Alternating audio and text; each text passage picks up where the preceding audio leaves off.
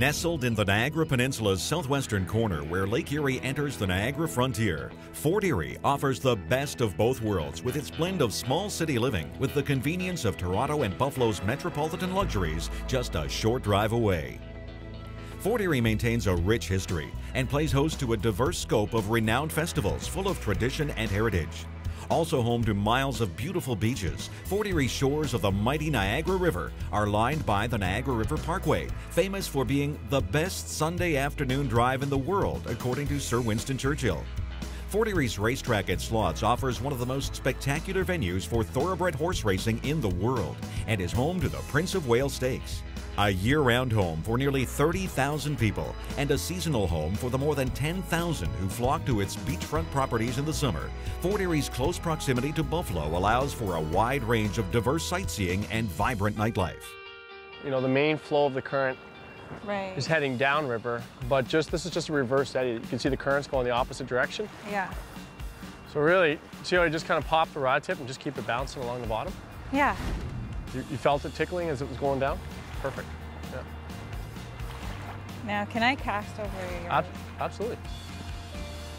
Yeah. Oh, look it. A little different than the lower Niagara.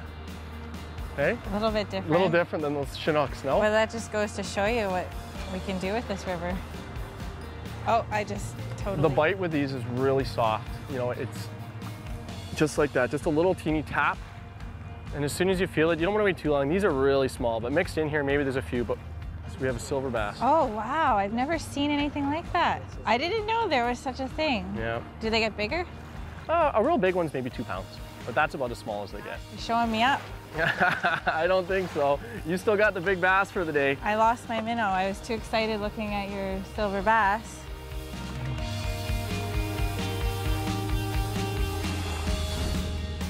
I have mine in a little bit closer. You were really close. Well, sometimes they're right here, and they just kind of swim around. You know, river smallmouth move like crazy. All right, so we're using the crayfish today. Is this typically what smallmouth bass would eat in this area? Yeah, smallmouth, they're really opportunistic feeders, so they'll take advantage of whatever's readily available in their home waters. But in here, we do have a lot of crayfish. We also have all kinds of gobies, and the smallmouth take advantage of that. A really healthy population of emerald shiners. Yeah. Different types of shad as well. So it's a really healthy system, and the smallmouth, they take full advantage of it. What do the gobies look like? I've never actually They almost look like a tadpole with fins. They got a round, chunky head, and then their body kind of tapers down, and they can vary in color. They almost change their color based on the environment they're in. How big are they? A really big goby is, you know, the size of your hand. Oh, but typically wow. They're small, but they're covered all over the bottom. Nice job. Geez.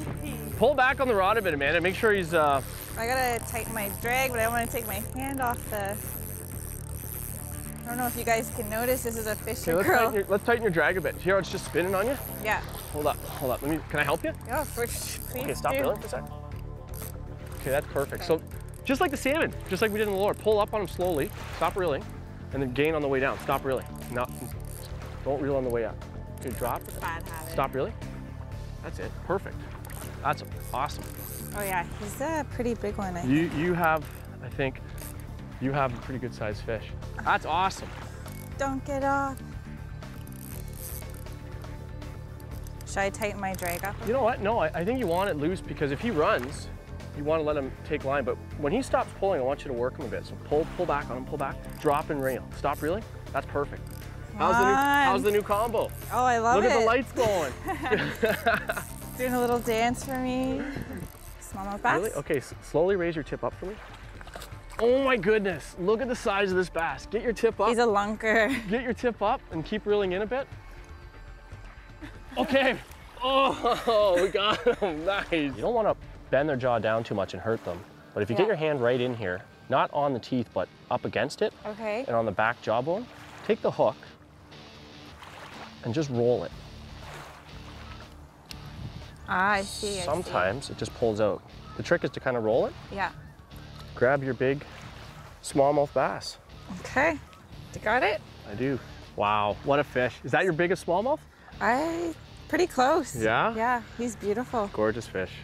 All right, let's just get him back in. Okay. So, well, all kidding aside, it is the Niagara River, but in addition to that, we have a lot of big muskies and we have pike in here. So at some point, something may have taken a swipe at him, or it could be some type of growth or cancer. As soon as he kicks and wants to go, just let him go. There he goes. bye-bye. Oh, check it out, he's just hanging out. There he goes. Congratulations. Thank Big you. Upper Niagara River smallmouth. What do you think? I'm impressed. Like Yeah. that was huge. So let's go do some more fishing. Downtown Fort Erie. Yeah, unbelievable. Like the largest smallmouth bass I ever caught was probably, little guy. This is by far one of the greatest smallmouth fisheries in the world. Between the upper and lower river and Lake Erie, it's awesome. So I'm glad you're having fun. Let's get some more. Yeah, I'm having a blast. Thanks. Let's go tour.